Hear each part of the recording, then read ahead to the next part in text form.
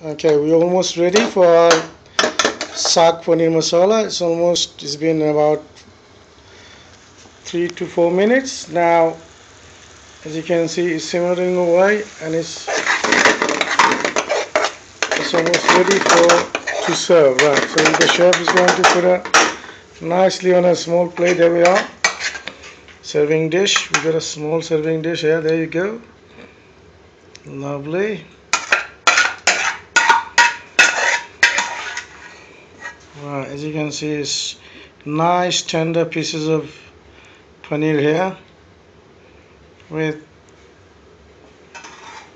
what looks like juicy, creamy, flavored paneer, saag paneer masala. That one, fantastic. One of the nice creamy dishes.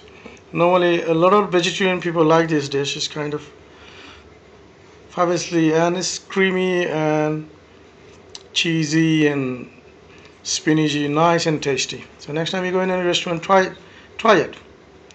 Just topping up with a bit of cream there, lovely. That gives you depth. Yeah, next time you try in any restaurant, ask for a saag paneer masala. Thank you for watching the video.